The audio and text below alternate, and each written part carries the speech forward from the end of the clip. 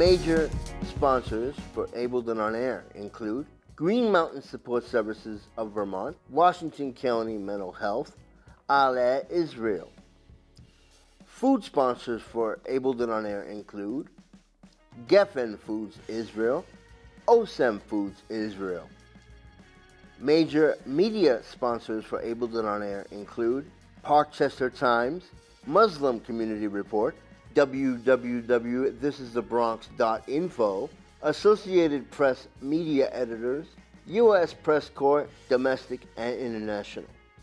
Hello and welcome to this edition of Ableton On Air, the one and only program that focuses on the needs, concerns, and achievements of the differently able. I'm your host, Lawrence Seiler, and Arlene happens to be on the phone. Hi, Arlene. Hello, Mr. Seiler. Okay. We both host and produce Ableton On Air, and we would like to thank our sponsors, Green Mountain Support Services, Washington County Mental Health, Ala Israel, and many others for being a part of Ableton On Air and sponsoring our show. With us today, we would like to say a big Vermont, New England hello to William C. Jackson, freelance reporter for the Harlem Times. Hi, William. How you doing? Hi, I'm good. How about you? Good. Nice to have you join us on the show. Before we get to you, though, we just want to say this is a small little coronavirus update. All of California is basically shut down. Mostly Florida is basically shut down.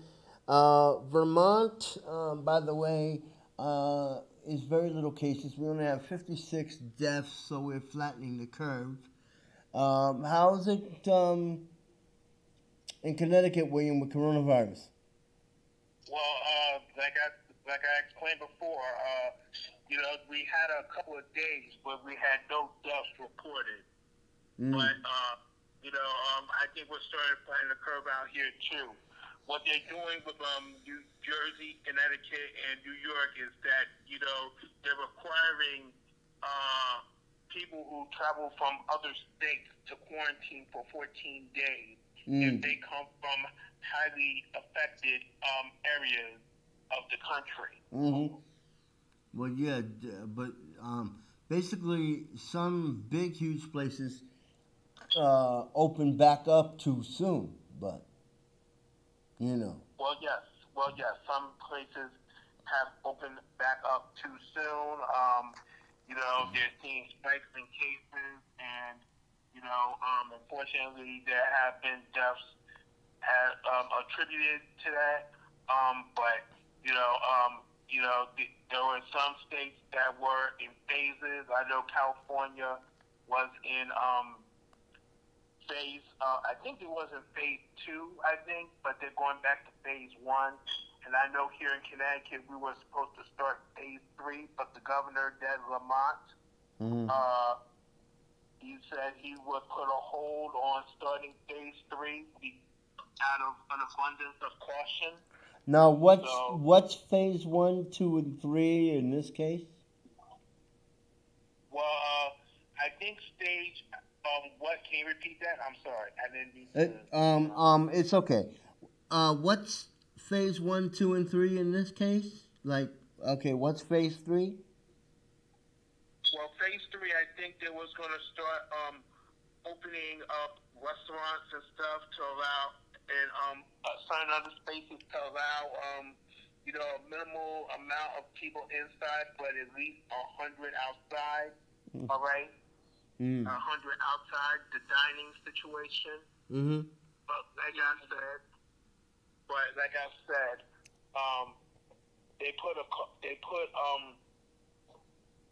pause on phase 3 out of abundance of caution, just to make sure that there are no other spike in cases. So, I think the phase 3 was supposed to start later this month, but probably won't start until maybe next month. Okay.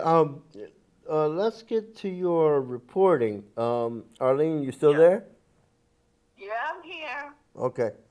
Okay. So let's get started. So you're a freelance reporter with the Harlem Times. Yes. And can you explain to us, well, being the fact, despite your challenges if it's okay if I can say, you deal with mental challenges, right? So, despite your challenges, how have you persevered in becoming a reporter? Let's start there. Well, I suffer from major depression with psychotic features. Okay, Okay. that is my mental diagnosis. Mm-hmm. So, I've been seeking treatment for this since April of 2007, and I remember certainly the first time I went to seek treatment. I wasn't in Connecticut at the time. I was still living in New York City. I was about to graduate from college. I went there because the day I went to seek help for the first time, I was going to go to the City University of New York's job fair, and I was dressed in a suit and tie, and it just so happened that one of the patients that was there, he thought I was one of the staff because I was dressed up in a suit and a tie. So I explained to my psychiatrist at the time, because I was living in the Bronx, what my situation was, and that I was in college and stuff like that, and I think one of the questions she asked me was as part of, I guess, the discussion I had with college, was she asked me what my GPA was, and I explained to her it was about 2.5. Okay, and she said that was a good GPA for somebody who's going through what I'm going through, basically. So what was your GPA, if you don't mind me asking? Backtrack when you went to you're an alumnus of Sacred Heart University. Yeah. What was your GPA there with your first master's? Because I understand you're going for your second master's, which is really good. But Yeah. what was your GPA? So your first GPA was 2.5 in your undergraduate. So what was your? Yeah. Do you remember your GPA with your first master's? Well, my GPA was 3.2. Oh, that's not bad. Yeah, 3.2. So it went up. Yeah, it went up. Mm. Basically, yeah. That's good, considering. Considering, you went. We can backtrack again. I mean, you had some difficulties when you were getting your first master's. You had a fire in your apartment. Yeah, I had a fire in my apartment. You lost almost You lost almost everything. Yeah, I lost almost everything. But that day I actually happened to be in church that day, so I was lucky I didn't lose my life. Mm-hmm. Yeah. Yeah, and how long ago has your mom been gone now? Your mom has been gone 3 years? My mother passed away in 2014, so it's been 6 years now. Wow. Yeah. So you've been doing extremely well despite everything, despite your challenges. So, what type of reporting are you doing for the Harlem Times? The Harlem Times slogan is "News for the Harlems and the Harlems of the world." So, we're doing basically reporting that's mainly targeted toward an African American reading audience. Mm-hmm. Okay. I've done some reporting on, some HBCUs and science, technology, and engineering and mathematics. I also done a report on the bankruptcy of Johnson Publishing, which formerly published Ebony and Jet magazines. I've done reporting. So they're not, Ebony and Jet magazine is no longer in publication. Correct. They're owned by different. The rights to the magazines are now owned by a company in Texas. I do so believe. Mm-hmm. And I think they're still published. I think Jet is still published online, if I remember correctly. Mm-hmm. So, I mean, your story that you did, the report that you did on the rocketry program was pretty, with the NASA rocketry program, that was pretty decent. Yes. Morgan State University, which is based out of Baltimore, got a grant for a grant to start a rocketry program in their at their university. And let me see if I can pull that. While you're doing that, Arlene, did you want to ask any questions? My question is, how do you find your facts out about these things about African Americans, about what they do,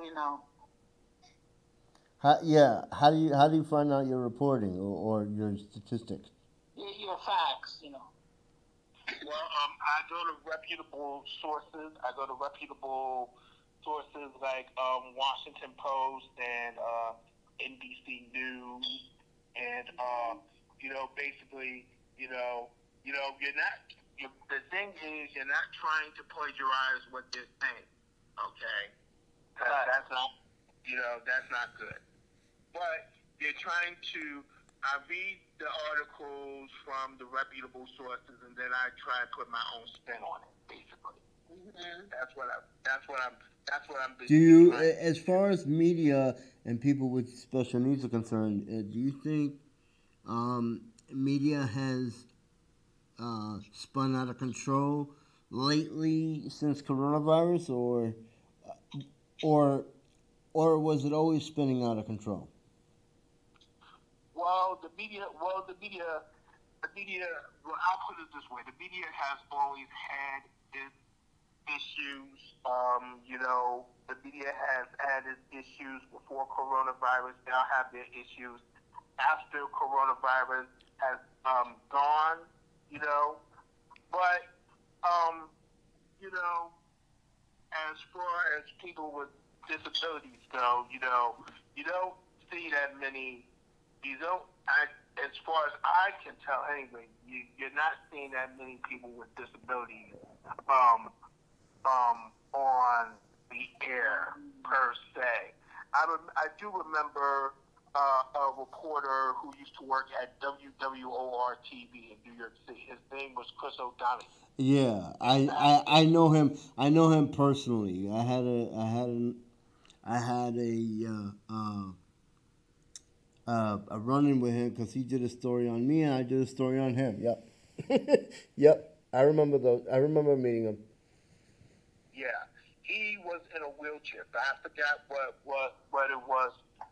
He had he had a soccer accident, and because he was into playing soccer, being from the country he's from, so originally from, so that's what caused him to be in a wheelchair. That and pinched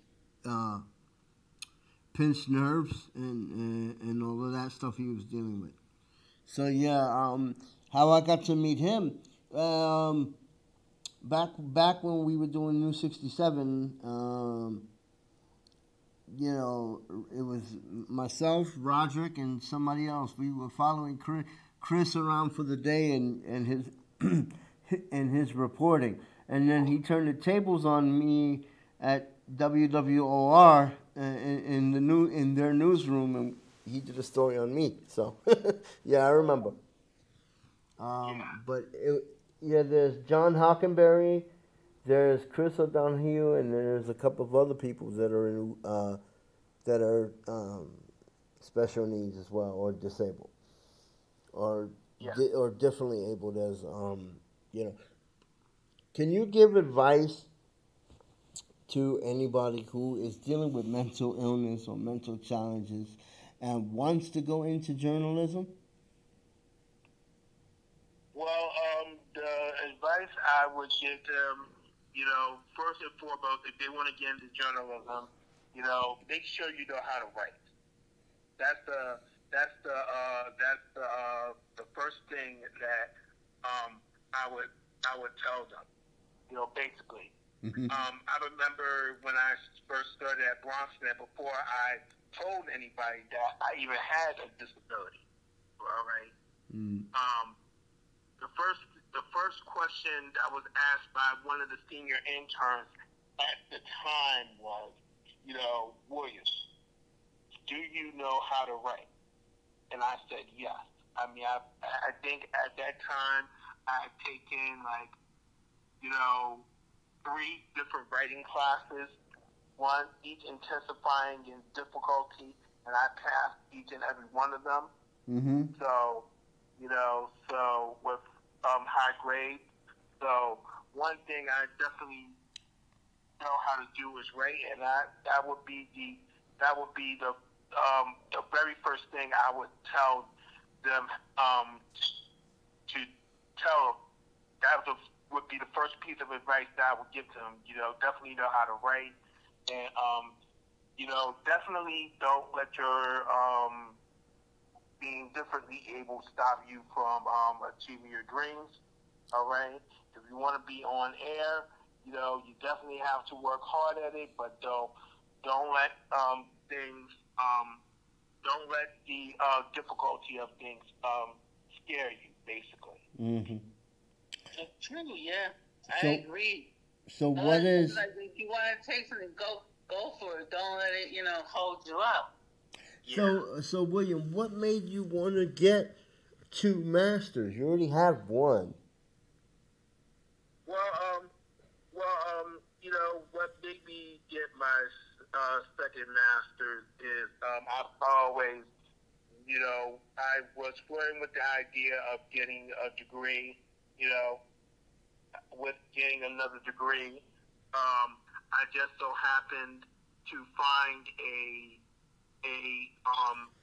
degree program in creative nonfiction writing at Bay Path University, which is, like we discussed, it's mainly a women's college in Long Meadow, Massachusetts. But they do offer graduate programs for both men and women.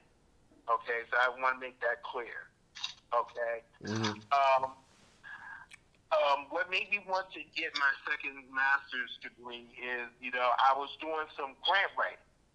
Okay. And I did it for 2 different organizations.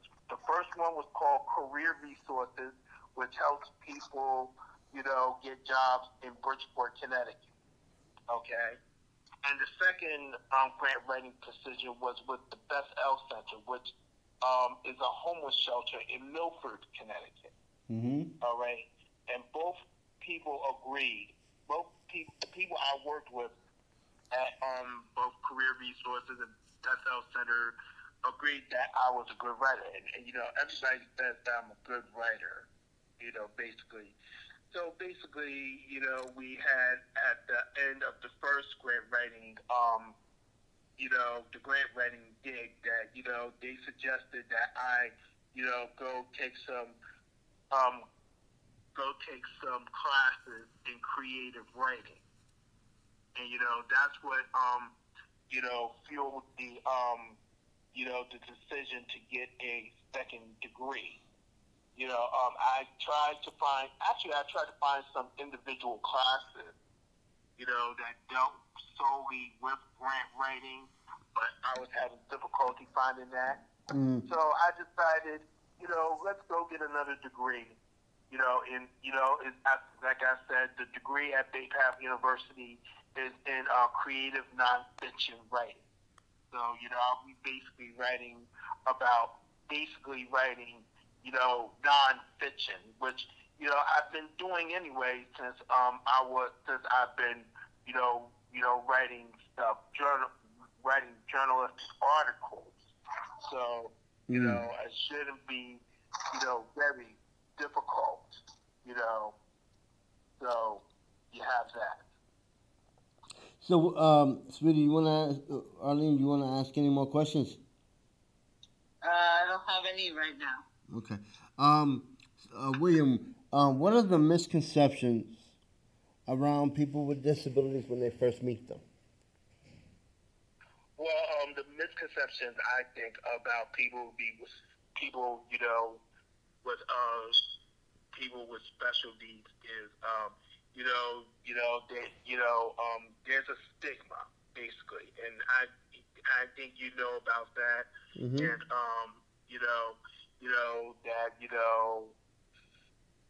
that there must be something that is terribly wrong with them, that they're weird, they're odd, that they can't function in a general society setting, Mm-hmm. you know what I mean? Yep. So, you gotta, the thing is, you have to educate, you have to educate people on, special needs issues, basically. Mm-hmm. And, and I think, if there's more effort put into educating people on people with special needs, there won't be such a stigma for a person who does have special needs to tell people, this is my situation. I do have this physical disability. I do have this mental disability, and that I'm different from, somebody who's considered to be normal. Because I actually had a friend, he was a professor at Sacred Heart. He's no longer there, by the way. And He what? he said this, huh? Okay, can you repeat that again? Okay, like I said, I had a professor at Sacred Heart. He's no longer there, but he would say that, there's, in so many words, that there's no such thing as normal. All right, everybody has their problem. So, Okay. Everybody has their problems. I think, and this is me speaking now. Everybody has their problems. It's just a question of admitting whether you have, a problem or not, basically. Mhm. Yeah. Okay. And well, in journalism, this is not a 9 to. Okay. Here's another question. Journalism is not a 9 to 5 job. You know that. Okay. Yes, it's not a 9 to 5 job. It's not a 9 to 5 job. I remember, around 2016, 2017, I got called by my publisher at the Harlem Times to interview somebody, late at night. So, and the article had to be written, after that. So, I would say it was about 10:30 at night. I was interviewing somebody, I think it was from a hotel in New York, in Westchester County. Mm-hmm. So, I was, interviewing him about his hotel and stuff like that. And it, like I said, it was about 10:30 at night, and then the article was due after that. So, if you're planning to get into the industry, know that, there are different hours. Journalism, news can happen at any time, basically. Pretty especially much. In the television, especially if you're a TV journalist and, you're be asked to cover something late at night. Mm-hmm. You know. Yeah. Yeah. I mean, you worked later than 10:30 or no? So far. Have I worked later than 10:30 since? Not really, but most of my stuff is done during the day. But like I said, I can't stress enough. News can break at any news about anything can break at any time, and so anybody, so especially if you are differently abled, you have to be prepared for that. Well, yeah, you like because I've had experience working in newsrooms too. It's not 9 to 5. It definitely isn't. Anything else you want to say before we end? We got about 4 minutes. The second college degree I'm going for is a creative nonfiction degree. I was accepted in about I think it was about late April, early May. I think I forget when, but they really liked my because I had to basically write in addition to the application, because I was doing technical writing like grant writing and doing journalism and stuff like that. They wanted to see a piece where that explained what the best day of my life was. Mm-hmm. And I wrote a piece. I wrote a piece which was about 1,200 words that said, basically, about the best day of my life, which became the best days of my life, which ultimately became the best week of my life. When I was working at Sacred Heart, and I was working on Tobacco Burn. I think I told you about that, right? Yeah. Yeah, so Tobacco Burn, I'm going to try to explain this quickly because we're running out of time. It's a movie, it's a period piece about slavery. All right, and I was an extra, and I was an extra. I played one of the slaves, and it was a fun time. It was a fun time. I got to meet a lot of people, and I didn't want it to end. Basically, I was up there for a week in South Windsor, and so that's why I wrote the piece about it. I think that's what put me over the top to be accepted. As far as, well, all right. As far as getting things done, and here's one more question or comment. As far as getting things done and being effective journalism is not a 9 to 5 job, and deadlines. How has that worked with you? Have you gotten? I mean, despite your challenges, have you gotten your work done, or have you had problems getting your work done, or what's some advice you can give to people who need to meet deadlines, especially in the journalism industry? The advice I would give them is, try to get it done. Try to get things done as soon as, if you know that you are working a bit slower than everybody else, try to get it done immediately, basically. Mm-hmm. And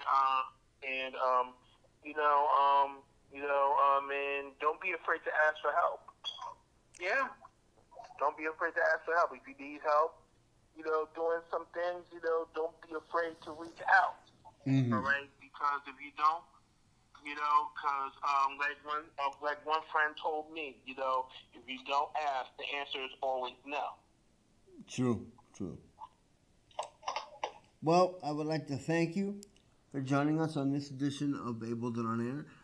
We would like to thank our sponsors, Washington County Mental Health, Green Mountain Support Services, and many other sponsors. We would also like to thank our guest today, William C. Jackson, freelance reporter for the Harlem Times, who's all the way out in Connecticut, braving the coronavirus. And thank you so much, William. This puts an end to this edition of Ableton on Air. I'm Lawrence Seiler, and Arlene's here. I'm Arlene Tyler. We will see you next time on the next edition of Ableton on Air. See you next time.